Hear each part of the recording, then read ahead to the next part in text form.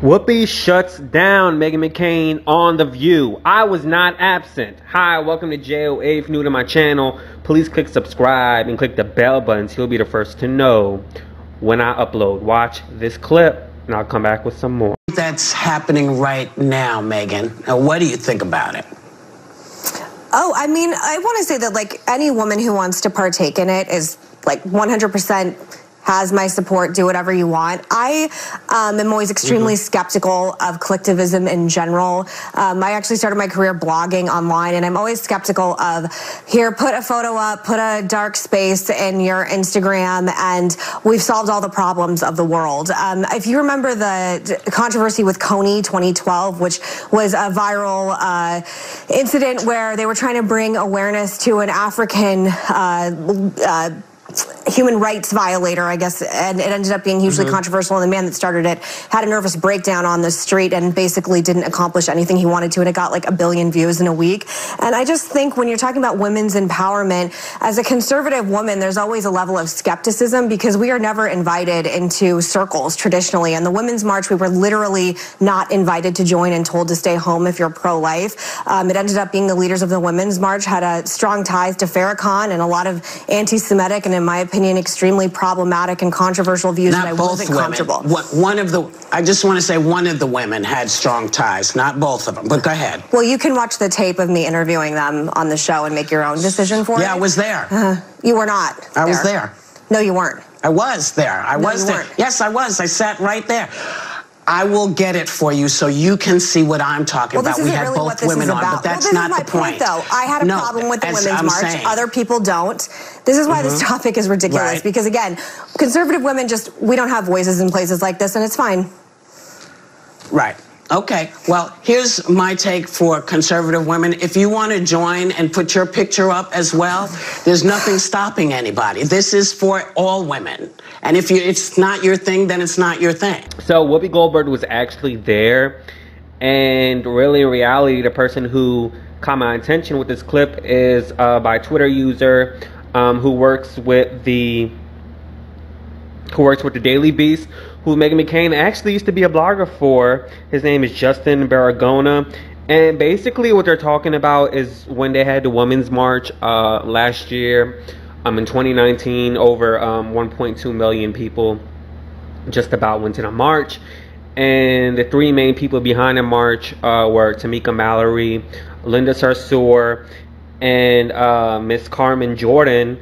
And in reality, after they did their View appearance, which was Whoopi was talking about, saying she was there, Meghan McCain went in on the black woman, Tamika Mallory, and asked her, how can you support a movement that's for, that's anti-Semitic? How can you be for Louis Farrakhan and describe him as the GOAT? And you guys really have to watch that interview to see what I'm talking about. I'm going to link it in the description below.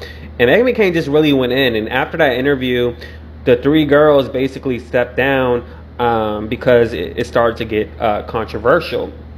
Now, Whoopi Goldberg was actually there. And the reason why Meghan McCain doesn't remember is because Meghan McCain took up the whole time slot for that segment, questioning those three girls after Sunny Hostin did her take on it. And after that interview, literally last year, and I don't know how I missed this, Tamika Mallory basically went on The Breakfast Club, and she threw shade at Meghan McCain. She was like, I don't know how Meghan McCain is able to have a platform like this. Her questioning me basically is doing a disservice for the other hosts who actually had viable questions to ask me. And I was like, well, damn. So, and I thought she handled herself really well and very classy, very articulate in that interview, and you guys really have to watch it. And another person besides who don't really believe in a women's march, because it's basically not for conservative women.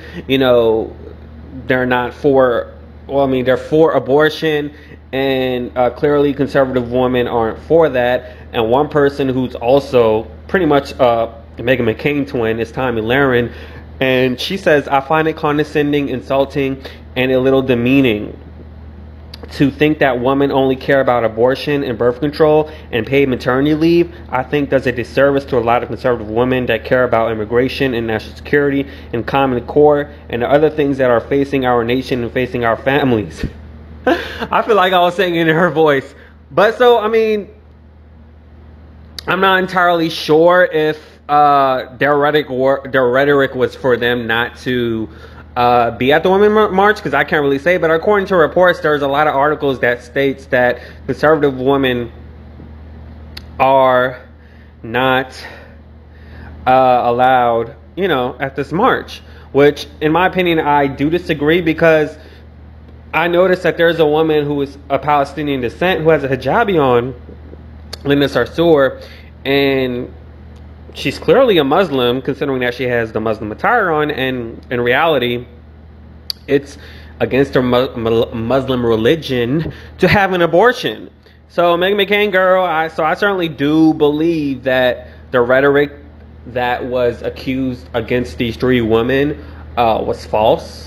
Just because I'm seeing with my own eyes that Palestinian activists, Palestinian American activists, just like how I am, is invited to this women's march, and I myself, I'm against abortion as well. But anyways, let me know what you think in the comments below. Please do subscribe and click the bell button so you'll be the first to know when I upload. Deuces! Yeah!